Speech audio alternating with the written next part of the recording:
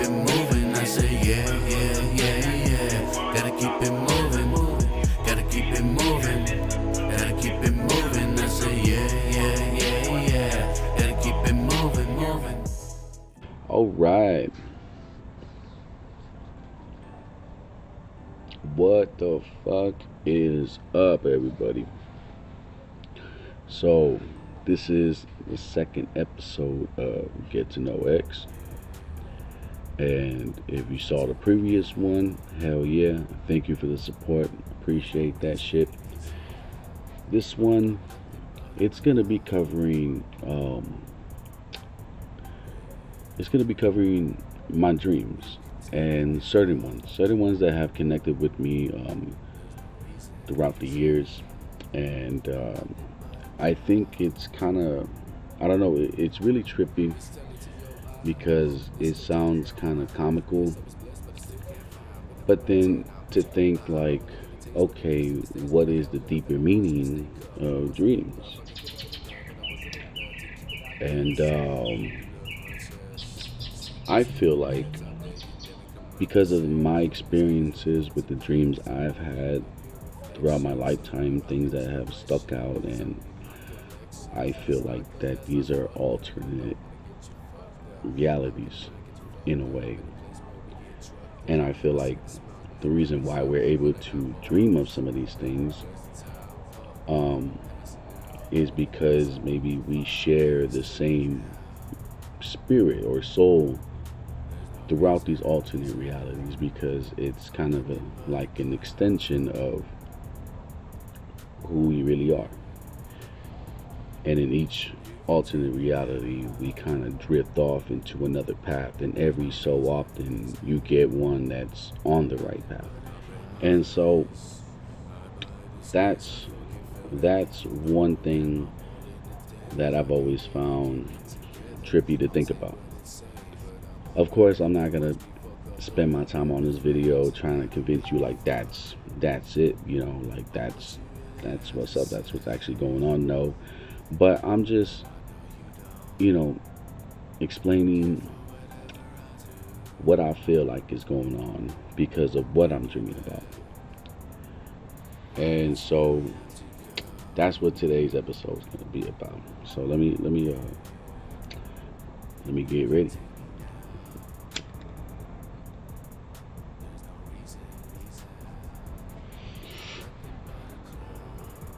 So where do I start? I believe the start of this dream was when I was maybe in like 6th grade. So I was 11, 12, somewhere around there. And I had this first dream that stuck out to me and that I remember from start to finish to this day. And it started out with me in this library looking place. The lights were very dim, orange, kind of like red color to it.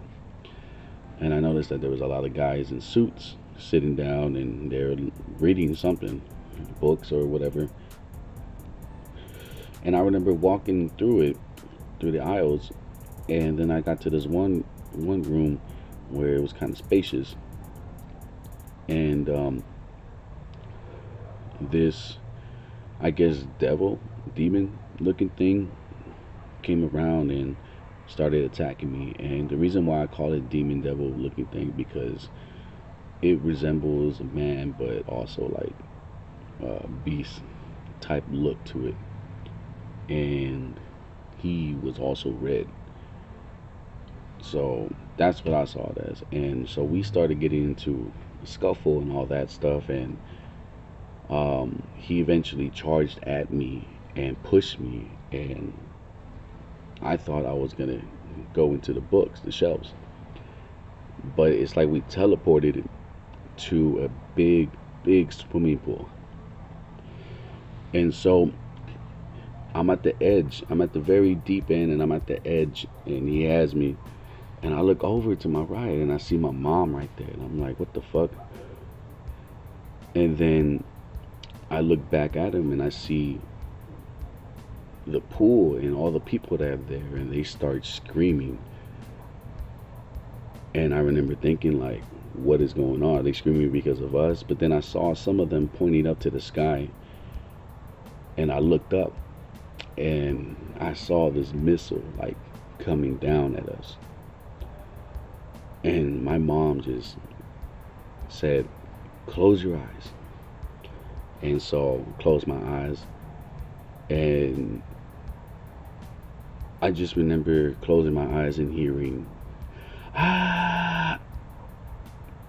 It was like all this terror scream, and it just went completely dead silence. And all I heard was my mom's voice saying, hey, are you there? You still got your eyes closed? And I was like, yeah. And so she said, okay, on 3, we're going to open them up, and wherever we are is wherever we are. And I was like, all right. So we counted down, and as soon as I opened my eyes, that's how I woke up that morning for that day for school. So it's like I had a full transition from dream world to reality without it being disrupted by an alarm clock or someone waking you up or a noise, whatever. It's like if it had a full transition. And it was just, that dream always stuck out to me. I'm like, I can't believe we counted it down, and when I opened my eyes, like, that was me waking up to reality. And that dream is what started all these other series of dreams. Since then, I was around 11 or 12 since then. So since then, I've had dreams where I've hurt a lot of people. And I don't mean like just innocent people, like people that stuck out. And it was consistently like that throughout my life, to the point where I started categorizing this as, I felt like some type of assassin. Like if I was going to a certain place and time and everything to actually kill somebody.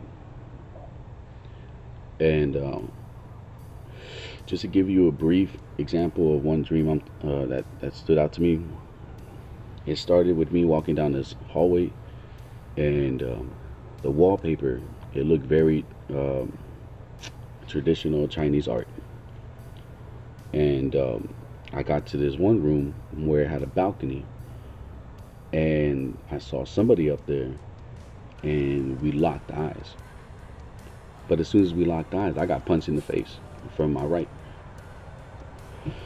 And so I guess it was this guy's soldier or whatever, but it was a chick.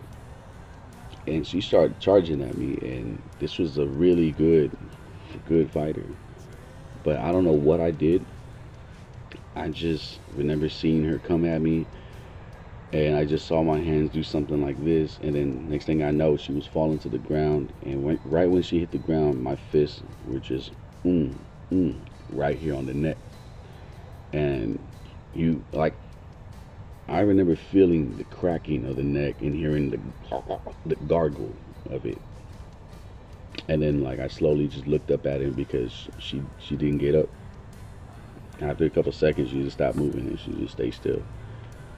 And I just remember like him looking at me, and that was it on that one.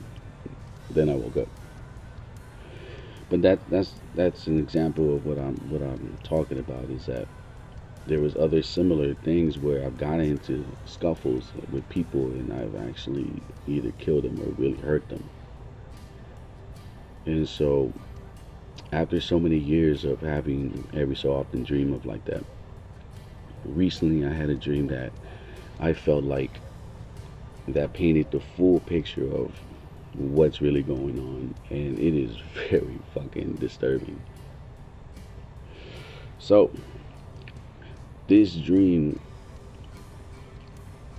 kind of made me wanted to do something where I talked about certain dreams and all that. But because of a recent conversation I had with a friend, it inspired me to make the whole episode about this particular dream, and why I feel like it has connected with me throughout the years of my life, and how trippy and weird it would be if what I'm thinking of what this actually is, could be true, and it could be really fucking crazy. And so that's why I'm going into this one. So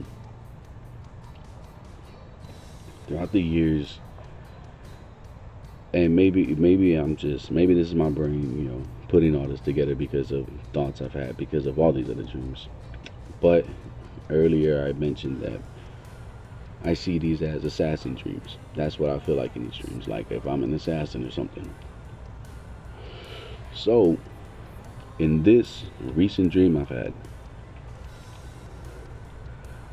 I actually didn't hurt anybody, didn't kill anybody. So it starts off with me being at this, it almost looks like a swamp area, and in the middle of it there's like an island, and there's this building there, and you have to take a boat to arrive there. So my dream started with getting off the boat. I see a lot of these other dudes there. I walk upstairs into this room, and in this room I sit down with 3 other guys, and then there's this one other dude that's there that's talking to us about something. I don't know what the fuck he said. All I remember is that he brought in this woman that was in this, I don't know what to say. She was on this thing that was having her bent over. She was completely naked, and she was bent over. And I remember looking at the other guys, and they looked really, I guess, disgusted and scared. And I don't know what the main guy was telling us, but in my brain it's like I just knew what I needed to do at that moment. And so I reached up and went in her ass, and I pulled out this key. Now, what the fuck? And it's so crazy because I've never dreamt of anything like this. And I've had a lot of fucking crazy dreams and everything. But this one in particular, like that right there, that moment was already what the fuck to me. But I don't know why in my dream I just looked at the situation and I was like, that's what I gotta do. That's what they want me to do. I felt like it was maybe like a test or something, especially because afterwards this other guy walked in and he gave me the vibe of, oh, this is the boss. And he walks up to me, nods his head, and he starts talking about like, come here, come walk with me. And I just remember walking out of that room and all I heard was 3 shots. So I'm assuming that, they killed those other motherfuckers. I guess the test was to see, who was daring or who doesn't have, conscience, or I don't know, whatever the fuck. But anyway, so we're walking down this hallway. He's talking to me and he's telling me things about it, saying that like, so what I'm about to show you is our main operation that we're doing here, and you're gonna be my right-hand man and all that. And as he's talking and we're walking down the hallway, I'm hearing what he's saying, but I'm not like, oh yeah, fuck yeah, All I keep thinking is I'm supposed to get close to this guy so later on I can fucking kill him. And then we get to this room and he stops and he turns around and he tells me, so that girl that was in that room, she's nothing but a copy. She has no brain, Nothing. She's just a copy of our original that we have here. And then he flips over the fucking wall, like it turns around and shit. And it's the main chick, the original girl. And she's all just hanging there. And she's like not like, you know, there's regular, you know, fat people and everything, but that's not what I'm trying to explain. She looks like very swollen and very fucked up. She has all these tubes, like, you know, inside her skin, and she doesn't look conscious or anything. It looks like they just got her like barely living, you know, just to keep supplying like DNA samples, I guess. That's what I was getting from all this, and she just looked very fucked up. And then afterwards, he walked me to like the balcony of the building, and he was just talking to me. At this point, I don't know what he was telling me. I just remember looking out of the balcony, and this was the end part of the dream. But what it left me with was that I'm bound to this place until I get rid of this motherfucker. And that the only reason why I'm there is because he has something on me. And so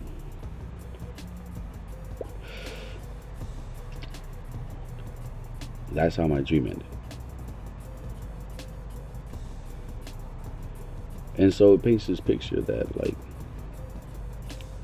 all the other dreams I've had, it makes sense, you know, now with this dream. And it kind of makes me think like, damn, if that alternate reality stuff is true, there's a me out there that is really this guy. And I'm like, when I tell you that I have these dreams, they're so real to me. So it made me feel like I was bound to this place,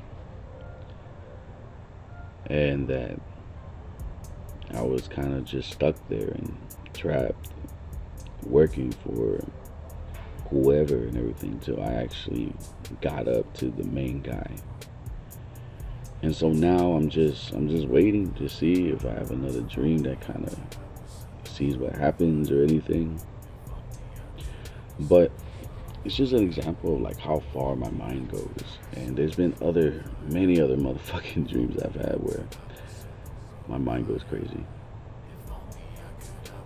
And you know what? Fuck it. I'm gonna give you another example, okay?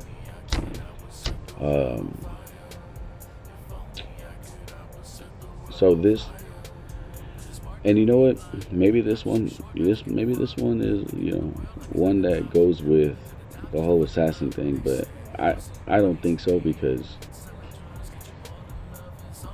usually the ones that I feel like that connect with that, you know, I really hurt them or kill somebody, or, you know, like that's it, you know, I don't see them come back. I feel like this dream in particular, it's just showing like how much of a mind fuck a dream can be. And so this is very, very trippy. But in this dream, it was the middle of the night, and I went up to my sister's room, my parents' room, and I had a silencer, and while they were sleeping, I shot them. And the way I was moving was just so weird in this dream. It almost felt ghostly, as in like I felt like I was floating, because after my sister, there's just a hallway going to my parents' room, and I felt like I just slowly, you know, moved over there. And then I went to the living room, and we have a couch, And I sat there and I was like, damn, I really just did that. What the fuck? And I started thinking, like, the reality started kicking in. Like, eventually someone's gonna notice something is off. The cops are gonna be called. They're gonna be looking for me. I could run, or I could just stay here and all that. Like, I was having all these fucking thoughts and everything. I was like, damn, I'm gonna go to prison and, do this and all that. And, like, I was just having all these thoughts coming to my head, and I was like, fuck, dude, like, what the fuck? And the next thing you know, the light turns on, and they all come out, and they're doing their own thing, getting water or looking in the fridge or turning on the TV. Like, they're all just doing normal shit. And I'm just sitting there like, wait a minute, what the fuck? I was like, and I was like, whoa. And then that's how I woke up. It's like I tripped out so hard at what just happened that I woke up like, what the fuck? But I mean, that dream always fucking stood out, and it felt very fucking real. And I just always thought, like, damn, bro, like, why did I dream of that shit? I don't have any hate towards my family or anything like that at all. And yet, I just did that like cold-bloodedly. Like, I don't know. But it was a very mindfuck. Very, very mindfuck. And it's weird to explain how you're dreaming of something and your dreams, are defined as something that your brain, makes believe, and yet it makes believe something that is make believe, and in something that's made believe, and it's just like, what the fuck? So that's why I question, what the fuck is actually going on and how it all connects. So I'm gonna go ahead and end this episode, episode 2 of Get to Know X, and hopefully you found something interesting. And thank you for viewing. Thank you for the support. Like and subscribe if you haven't already. And yeah, I'll see you next time.